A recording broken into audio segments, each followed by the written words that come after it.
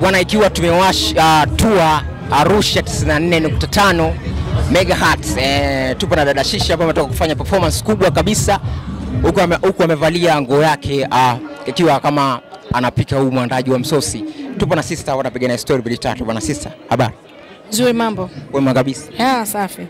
Bwana, umekuwa kwenye game kwa muda mrefu, kwanza experience yako ya show ya leo umeionaje kwanza? It's amazing. Amazing. Yeah, amazing. Watu wamekubali sana na vile ambavyo nafanyaga idea tofauti tofauti katika show zangu. Kwa hiyo watu wamependa sana. Kwanza you look good, sexy, like you don't have child. Big thanks to you. Asante. Na watoto wakubwa? You look sexy, ni kama huna mtoto. Hapana bana, mimi. You doing that? No, I don't want to do that, but I'm doing gym.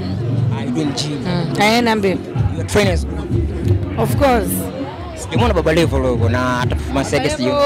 Na kazi Dar es Salaam. Ndo maana sio. Tuzungumzie kidogo kuhusiana na ngoma ambazo umeperform na stage jinsi ulivyokuwa na jinsi ulivyojiandaa kwenye stage.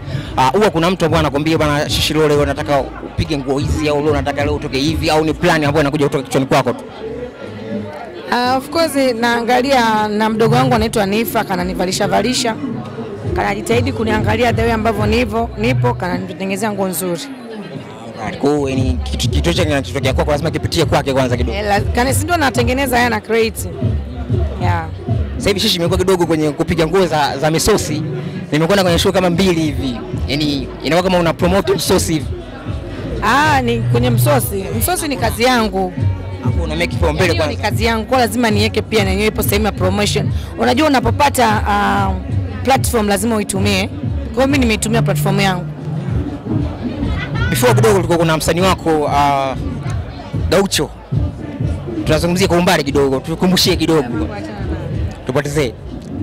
Huwezi kumzenda kidogo tu. Achana na mama. Tuachane nayo kitu basi. Sawa. Basi tuongelee kuhusiana na issue ambayo imetrend juzi. Hapa katika tulimuona kwamba kuna kiongozi alishindwa kuapa. Na watu wengi ngoja tunarudi sasa. Wanasema kwamba sasa hivi kwamba hizi ndele zinakubesha kutoka kwenye show, labda ukafika kwenye show afu labda nyazi kagoma au nini speakers zikafanya. Kutokea bado kwangu. Basi nashukuru sana show. Hajawahi kutokea siku moja. Na vipi kija kutokea siku moja? Naamini kwamba ni ndele kweli.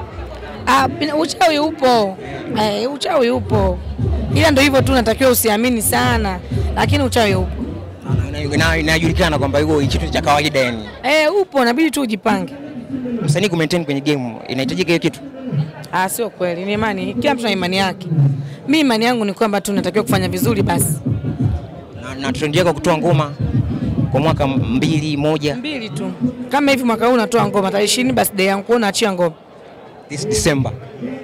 How about speaking English nowadays, you improving? Bana niache kidogo. Tukutane kwa tarehe 20. A brand new song from Shishi baby. Yeah. Kwa jina itaitwaje labda? Nitawalika, mtakuja kujua. Press conference. Mimi mnajua nyinyi sijai kuwakatalia. Nashukuru sana kwa interview. Big thanks to you. Thank you. Okay. Bwana, alikuwa Shishi, tumepigania story mbili tatu kuhusiana na show ya tumewasha 94.5 Arusha.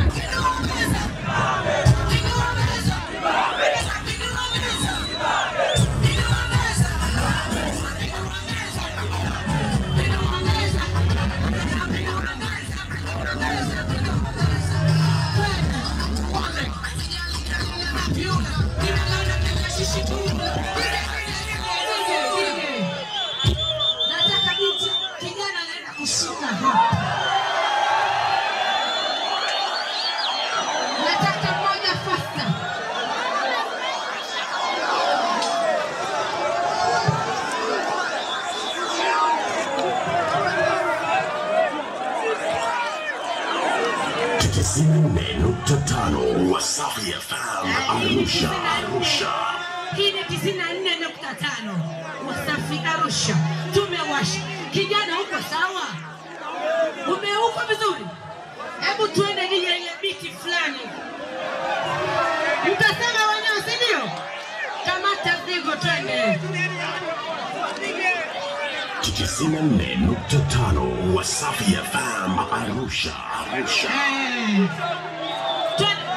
Unamzuka. Are you okay, bro?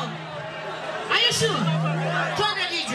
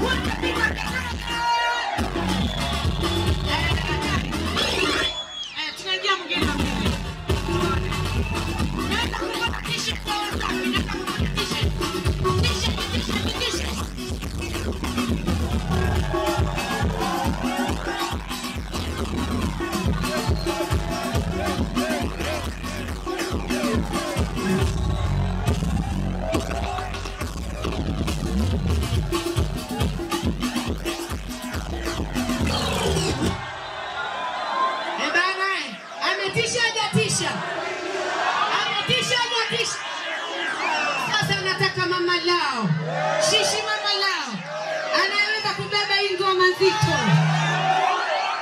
Asante. Anaweza kubeba hii ngoma nzito nione. Fanyeni faster, fanyeni faster.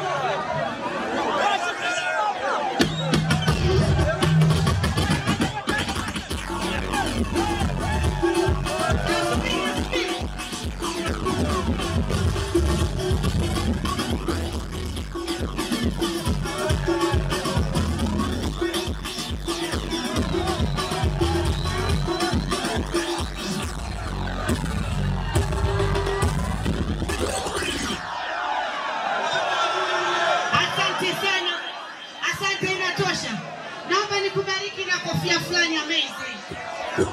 Baby, just kiss me.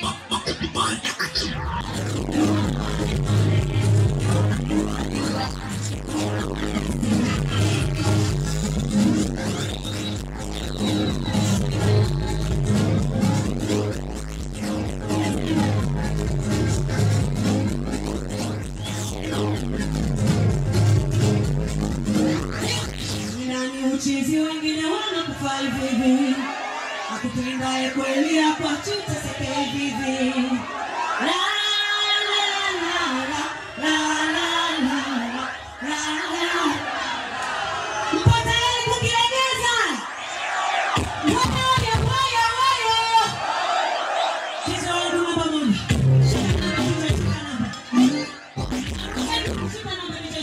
Na uhitaji janja wa Arusha.